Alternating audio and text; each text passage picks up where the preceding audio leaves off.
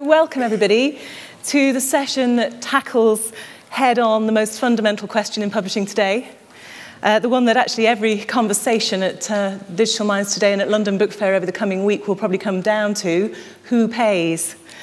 It used to be so easy, didn't it? You published a book, you went home, and you waited for people to buy it. And I'm old enough to remember the Net Book Agreement. Remember those days? The argument was that books were special, valued and precious, and they had to have special prices on them. So post-Net Book Agreement, post-internet, now that everybody wants information to be free, now that information wants itself to be free, now that our attention spans have shrunk to nanoseconds, now that library budgets have been slashed, now that consumers expect to be entertained and informed for free, who does pay? So luckily, I have four eminent and creative peers in the industry to answer the question today. So I'm very welcome, big welcome to Frances Pinter from Knowledge Unbound, Ashley Gardner from Wattpad, Dan Kiernan from Unbound, and Jan Reichelt from Mendeley. If I could just ask you to introduce yourselves first, and then we'll go on to the questions. So should we start with you, Ashley? Sure, thank you. So I'm Ashley Gardner, and I'm head of content publishing at Wattpad. And Wattpad is a social platform for readers and writers to connect and share stories. It's a user-generated content platform, so anyone can upload any content and share it with our user base. We're currently in more than 50 languages, and we have over 20 million registered users. And I think that there's a few reasons on why Wattpad has grown so quickly, where some similar sites maybe haven't. And I just kind of wanted to quickly discuss a few of those to give you a sense of kind of who we are and what we're doing. So I think one of the first things that Wattpad did that really helped us grow so fast was that we really focused on readers first. And I think that made the site a lot more appealing for writers when there was this critical mass. And I think it's a common misconception that Wattpad is a site for writers, because I think something that publishers should be aware of is that 90% of our user base is just reading. They're just coming to the site to discover new writers, to read, and to comment. And there's a lot of power in activating that user base. I think another big part is that we didn't focus on a particular niche or age group. And about Wattpad, I think that we're commonly seen as a teen site because we're so popular with teens. And about 50% of our user base is 13 to 18. But it's also extremely important to be aware that over 35% are 18 to 30, and we're continuing to grow into different demographics as we grow in size. And then I think the last thing is just that we haven't focused on aspiring writers only. I think there's a lot of sites out there that are for writers and for writing professionals. And I think that while that's also a big part of Wattpad, what makes it a lot easier for people to join is that the call to action is very simple. It's to share your story. And that allows anyone to join, anyone to start, whether they don't have a manuscript written. People can post simply a chapter and then begin to add to that. And it can be very daunting to write an entire book, but it's much easier to just post a chapter. And by posting that chapter, you can begin to receive feedback and continue to grow. And it can be very, it can really help encourage new writers. And on that point, we're not just a site for writers. I think that people that consider themselves, don't consider themselves writers yet, are doing very well on Wattpad. I'd compare us to a lot of other sites like YouTube and like Instagram as well. Not everyone on Instagram wants to be a professional photographer, but a lot of people will find success there and go on to that. And I'd put Wattpad in a similar category. Fantastic. Thanks very much, Thanks. Ashley. Frances. Thank you very much. I thought I was being invited to talk about crowdsourcing and crowdfunding because Knowledge Unlatched, not unlocked, unglued, unbound, Knowledge Unlatched, is basically a crowdfunding mechanism for sorting out a very specific problem. The problem is monographs. Please don't groan. This is not a boring part of publishing. It's actually very exciting in the scholarly world. These are long-form publications that have specialist peer-to-peer appeal. The problem is prices are going up, print runs or digital runs are going down, and there's such pressure on library budgets that are the main purchasers of these books that there's a very real possibility that they could go extinct.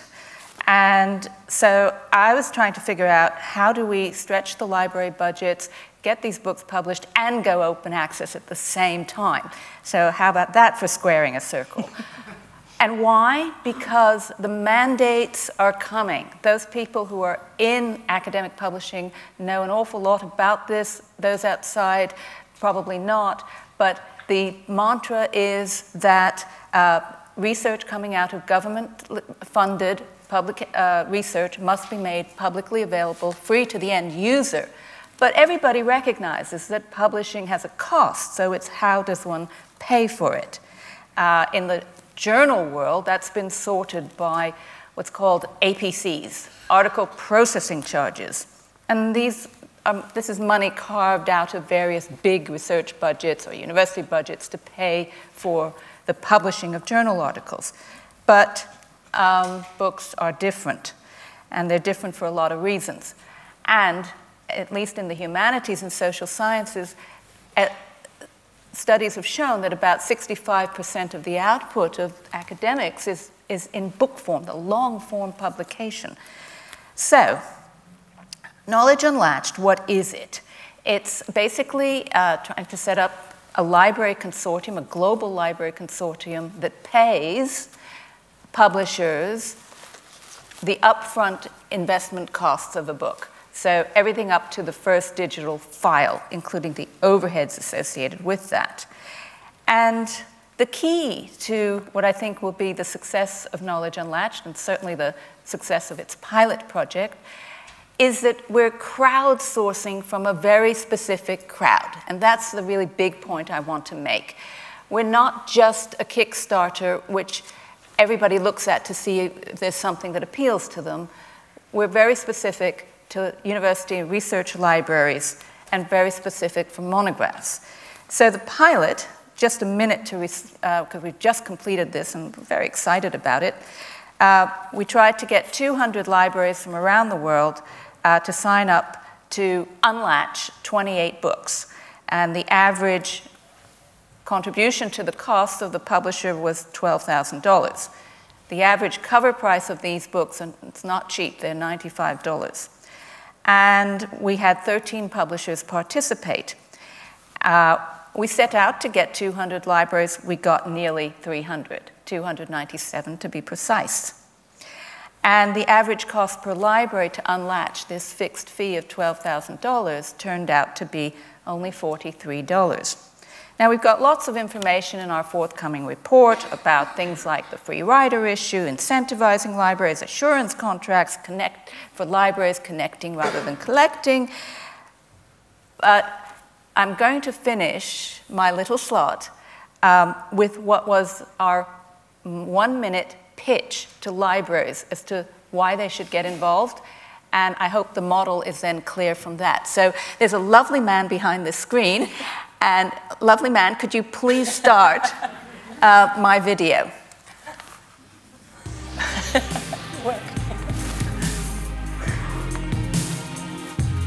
Librarians from all over the world are sharing the costs of making scholarly books open access. Through Knowledge Unlatched, we are helping librarians join together to offer publishers a title fee. In return for the title fee, which is a fixed amount, publishers make scholarly books available to anyone, anywhere in the world, to read or download for free on a Creative Commons license.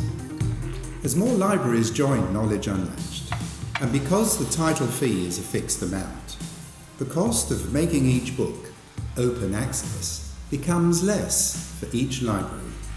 The world needs librarians like you to ensure that good books are available for everyone to read. Be the change. Help secure an open future for books by joining Knowledge Unlatched.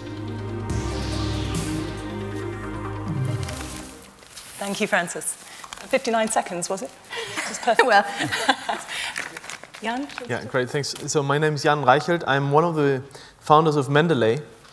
Mendeley got started during our PhD studies. It has been kind of a poster child, I think, in the academic space, the science space. As an internet startup, we founded Mendeley in London to help us organize and collaborate on research papers that publishers like Elsevier, Springer, so the academic publishers, scholarly publishers would publish and then make accessible through databases like ScienceDirect and so forth. As a student, then you would have, PhD student, you would have like hundreds of PDF documents that you need to organize. And so we developed a software that would help you to organize these PDF documents, very similar to iTunes helping you to organize MP3 files. And we then built in, as a second step, a collaboration function where you could create groups and comment and share on documents in a private fashion as well as in a public fashion. And then the last step, the third step, which kind of was the kicker to the system, was that we aggregated all the usage activity that individual end users and groups of users would do in their individual libraries and groups on an aggregated level. So we would aggregate the data and would then be able to say, well, let's look into how people are interacting with academic content around the world. So you can then basically say, let's compare Stanford with MIT and Imperial College, and let's look at what these different people are kind of looking at, what they're reading, and so forth. We wouldn't do it on a personal basis, but you can aggregate it and look at the aggregated view. We then made this data available through an API to third-party developers, and at the time now we have about 300 third-party applications across the board who reuse that data and create even more value based on that information. So I think I'm here in order to speak for, let's say, the technology companies who try to find creative technology-based solutions to enable users as well as publishers and institutions, basically everybody who is a stakeholder in that industry, to do more with the content that is already out there. So very much in that fashion, and we try to unlock that information, and we try to unlatch, so to say, the academic paper and make it more accessible, and we grow the pie because people start to monetize on that, and I guess I'm going to talk about that in a second. Fantastic. All right, thanks, Jan. And Dan? Yeah, I'm the co-founder and CEO of Unbound, which is a company formed by 3 authors to try and find a new way of connecting with readers. And I was fascinated by Bill's talk earlier, and I think where we started was the only 2 things that really matter in publishing are authors and readers. And we think that if you can occupy the space in between them by offering a better value to both, then you've got a good chance of finding a way through the current uncertainty. And I think the thing that we've found, which is interesting, I think, for this session, is you've got to think really hard about what you're actually selling. And when you start to think about it in a different way and think about what you're selling in a different way, you start to create different things. And I think one of the things I find most interesting about publishing is the idea that people approach it from a consumer mindset. So it's about getting things quick, easy, and cheap. And that was very much the Amazon model. We're not interested in that in the same way. We're trying to find ways of making people less mindless consumers and more involved. So what we do is we try and give a more direct relationship between the author and the reader. And that happens in many different ways. You can come to different events. You can monetize the relationship in different ways. But it used to be enough. If you'll forgive me, I'm going to plug one of our latest books called The Wake, which Philip Pullman is reading and has described as extraordinary. But where it used to be enough in the past to sort of show off your books on the bookshelf, what Unbound's done is say, yes, you can show your taste and your discerning ability to spot great books by displaying them on your bookshelf, but with Unbound you can actually take the book off the shelf. You can open it and you can point to your name in the back, because without you, literally, this book wouldn't exist. And what we've discovered is that by offering people a more direct relationship, they're prepared to pay a lot more. So our average pledge is £35, which I think is quite a positive difference from the average price paid in the bookshop, which I believe is around £5. So for us, it's about working out what the real value is. But I think in order to exploit that, you have to have a clear, direct relationship with your audience. And I think that's probably the one area where publishers have been let down. Fantastic, thank you. And I'm going to pick up on your point there about value, because I think that's actually really, really key to this whole question about, when content is distributed, where is the value and who's benefiting from that? So that's my opening question to you as a panel. Maybe if I start with you, Dan. Who is benefiting from the distribution of content? But also beyond that, thinking beyond content per se, what else goes with that and who benefits from the communities, the metrics, all the stuff that goes with it? I think the important thing is that authors benefit and that readers benefit. I mean, as I say, we started Unbound because we're writers and we want to earn more money. I mean, Anthony's speech was fantastic and talked about the endangered species, and authors are becoming an endangered species. It's becoming very hard to earn a living. So our deal is a 50-50 profit share with the author. So all the costs come out of the crowdfunding, and then on top of that, any profits are shared with the author. But I think working out what you're selling is really important, because people, in our experience, don't just want to be told what to buy. They want to feel like they have a stake in it. They want to feel they're involved in it.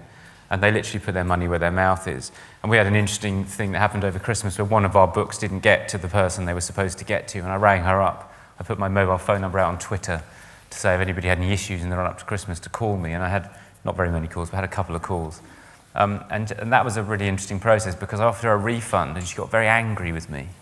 She said, "How dare you? I don't want my money back. I put in everything I could afford to make that book happen because I believe in it. No, I don't want a refund." And that told me something very interesting, that we're not selling what you think you're selling. So when it's just a book, which is part of an inventory with the long tail and Amazon have everything, yes, that's selling something. But we're selling something very different, and we're only beginning really to understand what that is. And that's an incredibly exciting space, because when you give authors and readers the chance to talk directly, they start to decide between them what should be created. And that happened with Jonathan Meades, who his first project took a year to fund, his second took a matter of weeks. And because he was able to talk to his fans and say, "What do you think of this?" they loved it. And so that's incredibly exhilarating. And I think that is what publishing is about. It's about being able to express and create these new things. And the problem with the current system is that there's so much bureaucracy between the author and great publishers and their readers, that those two things aren't innovating in the way they could if they had a direct relationship. So we're attempting to do that. And we're discovering value in all kinds of areas. We sold a frontispiece dedication for one of our books for £5,000 to a kind of dot-com exile in New Zealand who was really interested in Bitcoin. And it's that kind of thing which you need to open your eyes to that by experiencing new ways of connecting with the audience. Fantastic, thank you. Yeah, and what's the value in Mendeley? What are people getting apart from content? Yeah, so what I would say, I mean, a very high-level comparison is that might not be 100% correct, but shows you the way I think how we at Mendeley would think. So one thing is, if you look in the music industry, what the music industry tried to sell was CDs, but what the people wanted was music. So I would agree with, it's not always, you not as maybe as the owner of the content, maybe don't necessarily always know what the value is to the consumer of that content. In Mendeley's case, you might say examples that we have based on the API. There was a developer who built a synchronization with a Kindle device, right? So you could synchronize your academic papers that you store in Mendeley to a Kindle. We wouldn't do that because the use case would be too small for us, but they actually then run a subscription model based on that with $5 per month, right? So the developer of that application charged users of that application $5 per month. We then would say, okay, depending on the amount of users, we would say, okay, we want a cut of that because we provide the basis. But, basically, if you give that data to more people, our philosophy would be let the users and the consumers of the content figure out where they see the value. Another example is if you look at Spotify, how Spotify monetizes music. What they monetize is not necessarily the song itself, but they monetize convenience, right? Because you have the music in a personalized way, always on, streaming on all different devices. So it's not only about the music, but they tie it together with technology. And so this is another piece where I think is, if you bundle technology, if you have technology support the distribution of content, then you have different ways of extracting more value than before in our world as just selling an individual academic paper to end users. Interesting, thank you. And then Francis, I mean, it's very interesting in your video, it's very clear that there's an idealistic, altruistic mission in there as well. What do you think about the value of the Knowledge Unlatched programme? Well, if it was only idealistic, it wouldn't succeed. So it has to offer something else. The value of the books that go through Knowledge Unlatched, generally they're thought to be peer-to-peer books, but how do we really know that? How do we know that there isn't a market beyond the narrow academic market of any particular book? We don't. And I think every publisher of the old school who remembers the days of when everything was closed down in print would say, we only skim the market, we don't penetrate the market, because the economics of these books never made sense. So forget the good old days. So one of the things that is possible is to measure access usage. of this open content. And there are some amazing surprises when content goes open. That's good for the academic, the metrics, measuring the value of the work itself. But much more interestingly, not much more, but also interestingly, going beyond that, are the kinds of digital affordances that Bill was talking about. Some of this material is incredibly exciting in terms of the cutting-edge things that you can do with it. So that is all facilitated once you have an open access model, a sustainable open access model, where the publishing process is paid for. And I should have added in the introduction that, of course, with these books, publishers are selling, continue to sell, and are surprised with the sales, good sales, of the print and other digital formats. Thank you. And Ashley?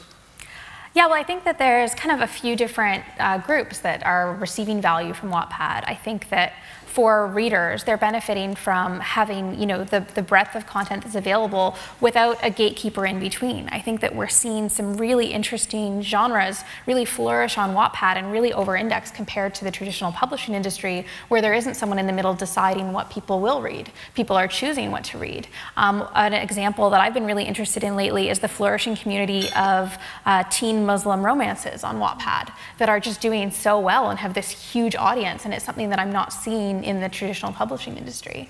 And I think that for writers, it's, you know, great to have a community of, you know, millions of readers that have downloaded the app and opted in, like identifying themselves as readers, to be able to present new content to receive that feedback and that community. And, you know, like Dan was saying, that direct relationship and establishing that in different ways is extremely important for most writers. And I think for publishers, we've primarily been working in two different ways. And I think the first way, being a community of millions of readers each month, publishers are starting to bring their writers to Wattpad to connect with our audience and to establish that relationship. That's what makes Wattpad so successful, as a way of making our audience aware of other books that are coming out, finding ways to, you know, advertise and appeal to our audience. And then on the other side, they're looking to Wattpad as an acquisition tool and looking at writers that are starting to write on Wattpad, encouraging some people that are interested in getting their works published to instead put it on Wattpad first while they can, you know, evaluate how it's doing. And I think that the data offers you know, so much value to publishers. When you look at unsolicited manuscript, how much data do most publishers receive on that? And, you know, most publishers can't even begin to even, you know, attempt to read half the things that come in these, you know, I remember when I worked at a publisher, there was just a box for interns that you could just read something, and if it happened to get published, you'd get, you know, a tiny bonus. And I never saw anything even read, never mind acquired from that. And I think that's a great way to, you know, to begin to, you know, move a lot of that stuff to sites like Wattpad. There's a great value in the data you can get. Not only can you find out what's most popular and what's appealing to certain demographics, but even stats, you know, the amount of information that we can receive, like which stories have the longest session times that people can't put down. That's, you know, a very interesting stat when you're looking at something and whether or not you would, you know, think that that's something that the audience wants, or completion rates of stories. That's all really interesting data that publishers have never had when making a decision of whether to publish something or not. So it's very interesting, isn't it? It's a very wide range of stakeholders benefiting, very much not just the person who's reading the content. Oh, absolutely. And also this sense of openness and uncertainty and evolving models and evolving value. That's from all of you, which is interesting. And I'm particularly interested in your point about the genres kind of evolving and coming, and you do that. I didn't know that was a thing. It's a thing now. And I think one of the things that's interesting about you as a panel is that you represent scholarly and broad trade. And one of the questions that I wanted to ask you, maybe I'll come to scholarly first, Jan, if I look at you first, what do you think the difference is? Is it easier, harder, better? What are the specific issues around working with a more niche, targeted market than working with a very, very broad trade platform? So Jan, if I can start with you. Well, it's hard to tell because I would say I don't have too much experience in the, let's say, traditional publishing, or let's say consumer publishing industry. I think in particular for the scholarly publishing industry, it's incredibly slow moving. I would say that's a challenge. And I think a challenge is as well that in that particular industry, and I think that's actually a little bit different maybe from the other publishing industries, is that publishers traditionally have sold, so the business models are based on selling to institutions. So there is no straightforward, let's say, relationship between the publisher and the actual consumer of the content, because let's say, the customer, so the person who pays, is actually a very different one. And that makes it very hard for a publisher to really think about the end user itself and to look at, okay, how can we increase the value for the end user, because the money comes from a different person. Now, I have to say, Mendeley got acquired by Elsevier, one of the biggest academic publishers last year, and so we are now having internally very interesting conversations around exactly that topic, because we actually have now proof and data that we can put forward internally and can say, look, for example, if we show 2-page PDF previews on article pages to the end users who use the Mendeley product or who go on mendeley.com to explore academic content, and if we put up 2-page PDF previews, before it was just the abstract, 2-page PDF previews of the Elsevier content, then we can demonstrate via data that actually that increases the engagement with the content and increases usage of the content. So, meaning, in short, if we give more information to people, they will engage more with the content. I mean, what a surprise. But the good thing is, because, you know, in that case, the company Elsevier is obviously a very big company with very different stakeholders and very different interests. You know, as long as you don't have the proof, it's very hard from the outside to make someone really believe in your mission. Now, the good thing is, internally we have these conversations, and now we have, for all Elsevier papers, we have 2-page PDF previews, which is something that iTunes, with the 30-second, and I think by now it's actually 1 minute, listening previews on music have demonstrated. So in that sense, we are not doing anything new, we're just adapting something that we've seen work in other industries to our industries, just because, let's say, the scholarly publishing industry is maybe a little bit slower. Great, thank you. Frances, anything to add to that? Just briefly, I've never worked in trade publishing, so it's a bit of a mystery to me. But the conservatism that I see in the academic world, it depends on the discipline, but certainly in the humanities and social sciences, it's often actually coming from a particular generation of academics who are in conflict with some of the other generation of academics. But there is a confluence of policymakers, funders who are all pushing to find routes to open access. Knowledge Unlatched is one, but there are others that are coming along as well. And I think what's interesting to me to hear about some of the trade initiatives is that you galvanize the people who are comfortable with the technology and who are happy to experiment. And what I've found is that it's not always that easy to convince people to experiment. Once the experiment is over and you've been successful, if you've been successful, it's a whole lot easier. But that hurdle, it's a lot harder to get over that. It's interesting, isn't it? Once you have a success, once you can demonstrate something, once you have evidence, but it's getting that initial step. Interesting. And Ashley?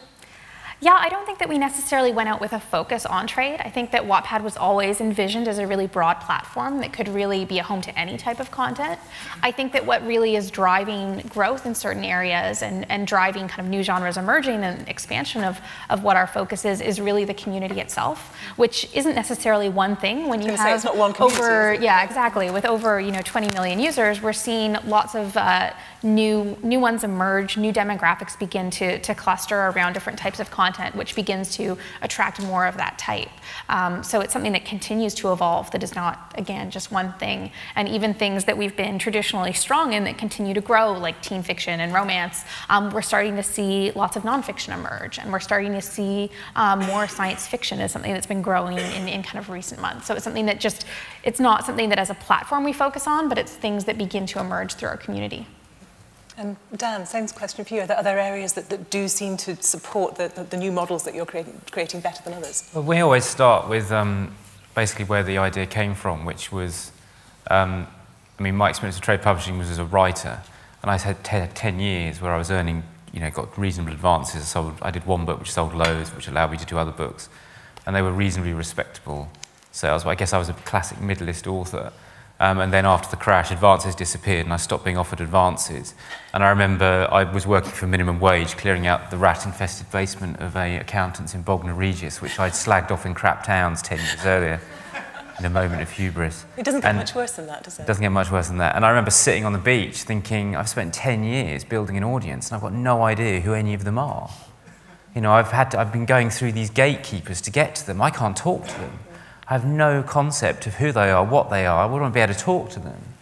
And that's essentially what Unbound is, really. It's a way for an author to capture that audience. So what we do is, in answer to your question, the books that get funded are the ones where the author's the most engaged, where the author understands that this is their lifelong career. If they want to have a sustainable income as a writer, they need to know who buys their books. So what we've built is it's like an author dashboard where when you can go in and see where your pledges are coming from in real time. So in some books, 30% is Facebook. In others, it's nothing. Twitter's a lot lower than you'd expect. But because of the referrals, what the author can do is they're empowered with that information. And so they can basically go on and say, okay, well, Facebook's working at that time of day. I'm going to do more of that then. But what is interesting is that it's completely different for every individual author. So there's no blanket approach that works. It's entirely dependent on the individual writer, what they're comfortable with, what they're happy to do, what networks they're engaged in, because networks existed before the internet. We have a fishing writer who doesn't have a mobile phone, let alone Twitter or Facebook, and he raised 20 grand in a month. So it's about the author becoming aware and prepared to engage with their audience, and the ones that are prepared to do that flourish. And they're asking us to do things which have nothing to do with books, because we've got their audience and we're building their audience.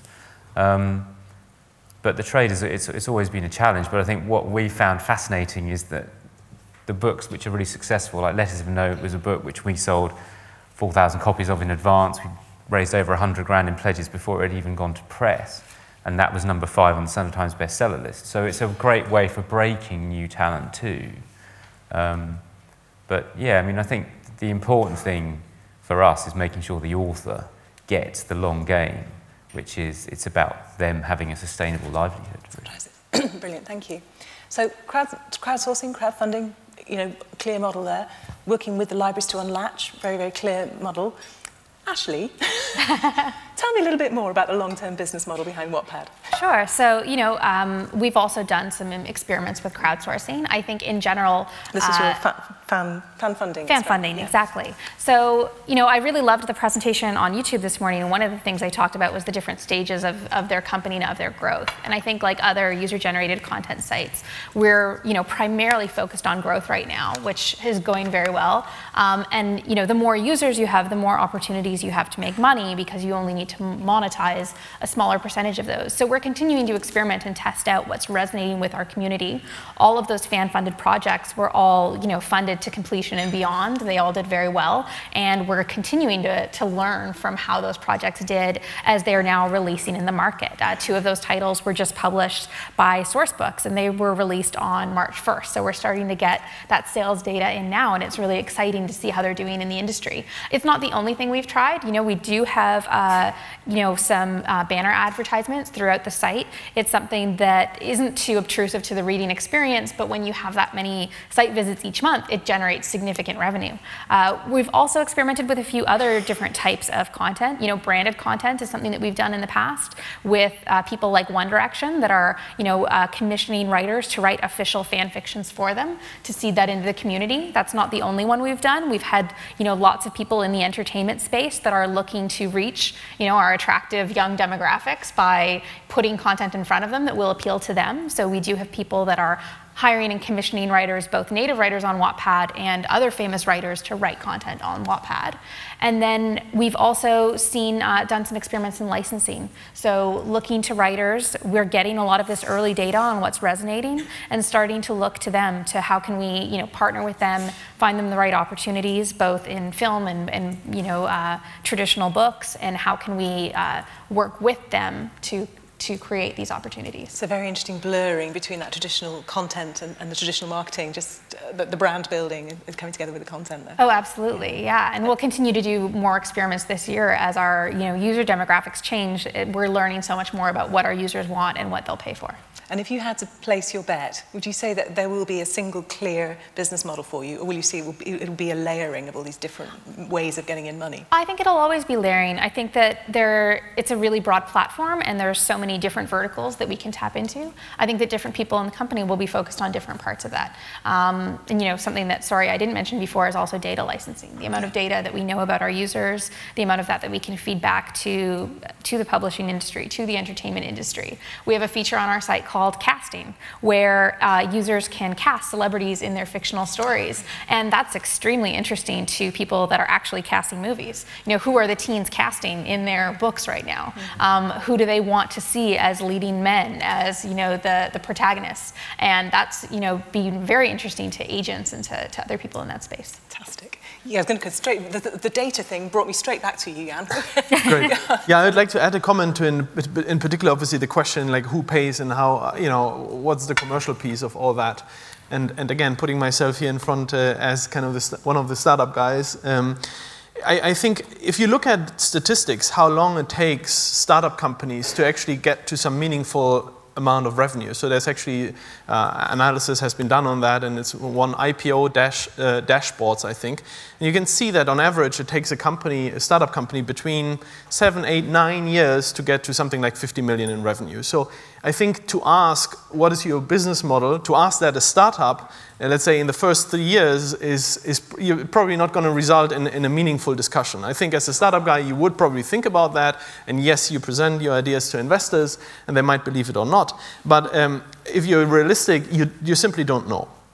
And so what I think is, from a publisher's perspective, the way to solve this problem, or the way I think how some companies have you know, impressively solved that, you have different ways. One is either you do it, for example, like Elsevier, who say, okay, we believe in the model, we see huge user engagement, and you know, we see just the value in the product, in the end user product. So we maintain Mendeley as a kind of playground to run experiments to discover where the value is. So we have a couple of thousand paying end users who just pay us between $5 and $15 per month for more storage, just simply more convenience. Then we have the collaboration piece where we have suddenly the US Army, a special effects studio, any sort of academic people who need to interact with papers. So outside of the focus of a traditional publisher, I would say, scholarly publisher, who then use the platform in a collaborative fashion. And then you have the whole data piece where suddenly you explore, like, I mean, we would never have thought about a Kindle Sync. We would never have thought about all the stuff that people can do with data, where you can, you know, have recommendations from Mendeley compared to your, like, 23andMe DNA analysis, and people are willing to pay for that, right? So you suddenly discover something new. Run a vehicle that allows you to run those experiments. Another example is, I think Macmillan does this quite successfully. They have a small group, actually it has grown quite significantly, called Digital Science, where they strategically invest in smaller early stage companies with the main aim, well, we want to get our ear on the ground, we want to have and talk to the right people, we want to acquire potentially talent, and well, we'll figure out the revenue later, and we have a budget for that. Another way is quite impressive in my view is how Axel Springer, as a publisher, did it in Germany. They also have a portfolio of smaller companies who I think by now contribute like 30 or 40% of their overall revenue that they make as a publisher. So I think, because otherwise, you know, you're stuck in, okay, you have the existing business model, you have your sales force, and to get out of that, you need to, it's very difficult to innovate all that in-house, I believe. Yeah. So just especially when publishing houses, like, because in order to get market share, they just acquire each other. Yeah. So they get bigger and bigger and more unwieldy, which historically would suggest they're even less likely to innovate. But I think that's dead right. You get, you know, you're like the R&D department. That's a really interesting way of looking at it. So lots of diversification, experimentation, looking outside the industry. Brilliant. We've got about 5 minutes left. I'm just going to throw it over to the floor. I've got about 8 more questions that I could cheerfully ask here, but I don't want to be selfish. Is there anybody who'd like to ask the panel a question about different models for revenues, where publishers fit into this? Go ahead. I just had a question about rights, actually, maybe with Dan. I mean, you know, what happens if your book does sell into, you know, Universal Studios want to pick it up? I mean, you know, if you're sort of crowdfunded, in a sense, something, you know, how does that... It depends whether we have those... Sorry, can I just repeat the question, because I'm not sure that everybody would have heard it. Sorry, the question was about rights, and what happens when, for example, a book gets picked up by a major film studio house. What happens then to the value of the intellectual property? Sorry, Dan. It's just the same as normal, in that if you have the rights, we would sell them in the same way as any other publisher. I mean, with Letters of Note, that's been sold to 12 different countries now.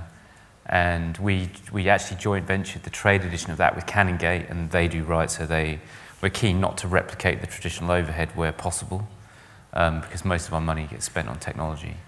But yeah, it's the traditional model. I mean, in the future, I can see Unbound operating in every country, and you wouldn't sell the rights because you crowdfund the German language rights in the German version of Unbound, and you can begin to see rights themselves becoming a questionable idea.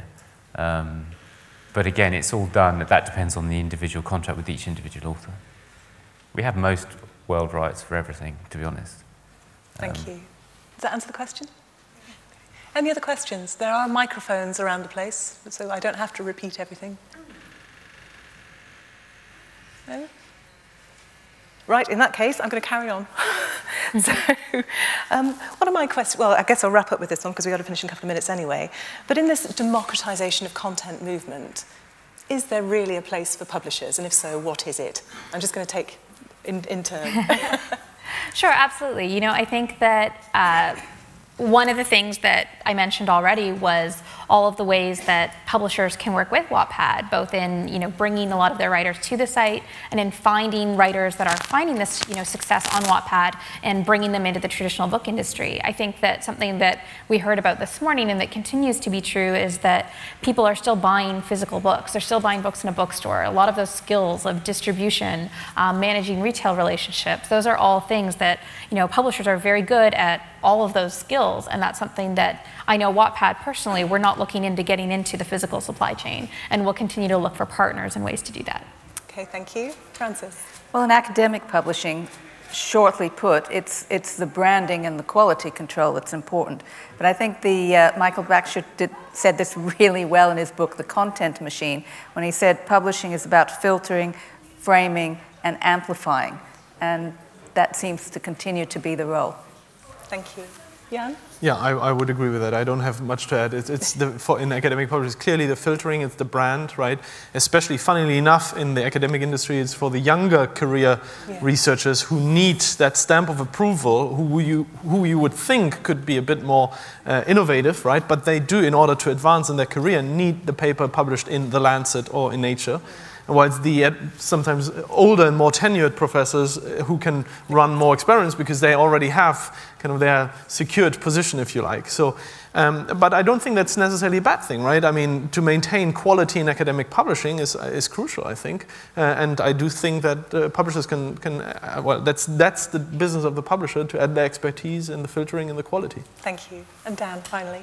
I'd agree with all that. I mean, we're a publisher too. I mean, I don't see us as being different from another publisher. We do all the same things normal publishers do, add value in ways which are important to writers. Every book I've ever written has been made a lot better by someone telling me that's rubbish, redo it. And you don't get that in self-publishing. Not everyone wants to do it on their own. They don't want to become a distributor, a typesetter, a cover designer. They don't want to have 1,000 copies of their books on their kitchen table and post them out themselves. I mean, there will always be that role. The question is, for me, is entirely whether publishers, have the courage to strike out and find new ways of connecting with their audiences. But on an uplifting note, I did a talk at an MMA publishing course at UCL last week, and I'd have hired every single student in that room. They're terrified of the industry they're coming into, but they had so much energy and so many ideas, and they think with the technology. They don't have to catch up. They're already doing it. And I am going to hire as many of them as I can, because I'm going to make them entrepreneurs, and I'm going to say to them, you want to be a publisher, be a publisher. Come and crowdfund your books on Unbound. You be the editor. You find the books which you think are going to be successful, and then you can do all the editorial work. And they can set themselves up in business. I think there's a need for a more entrepreneurial spirit to emerge. And that's inevitable if you have authors and readers in your mind as the things you're serving. You can't help but be entrepreneurial, because it's such an exciting business to be in. Fantastic, thank you. So basically, do what we do really, really well. Do new stuff, experiment, build, analyse, partner, be entrepreneurs. Got that? Thank you very much, my panel. Thank you.